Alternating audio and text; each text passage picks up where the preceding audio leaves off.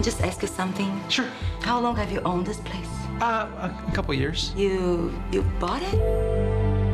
When a saleswoman in Brazil inherits a cozy bed and breakfast in sunny California, she turns her life upside down by moving to California wine country. Soon she finds her inheritance is threatened by a man claiming the house was left to him. In the romantic comedy Bed and Breakfast, the film stars Brazilian actress Juliana Paz, actor Dean Cain, Eric Roberts, Bill Engvall, and is directed by actor-turned-director Marcio Garcia. Another very unattractive Brazilian person. What's the deal over there?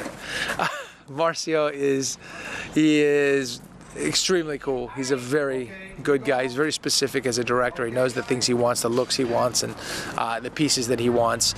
He is funny, relaxed, very good to work with, and he's excited for the actors, which is very helpful. As being an actor and working with actors, I think is very important. So it's made it very fun for us because he gets excited for it. Yes, perfect, good. That's his favorite word. If it's good, perfect. Então assim, só de saber que a gente tá que pelo menos o diretor é amigo, é muito bom, é muito reconfortante.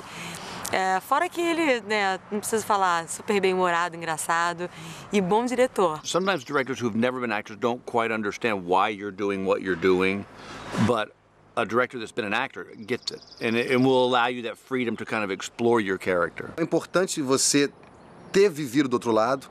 Primeiro, para você, eu acho que o diretor que atuou, ele teve experiência com outros diretores. Então ele tem outros referenciais. Ele sabe o que é trabalhar com um diretor arrogante, com um diretor simpático, com um diretor impaciente, com o paciente, com um talentoso, com menos talentoso. Então ele cria mais referências. E acaba que na hora do set, que é onde o tempo começa running, que você tem que realmente fazer, e você tem que ser objetivo para conseguir o que você quer do ator. Quem conta a história não é o diretor, é o ator. Então. How did you guys hear about it? We were just passing by. It's kind of an out-of-the-way place to just pass by. Yeah. I think we just got the wrong turn. Well, I'm glad you did. Okay. Thank you. Brazil is soon going to host the Olympics and is a growing influence in the world.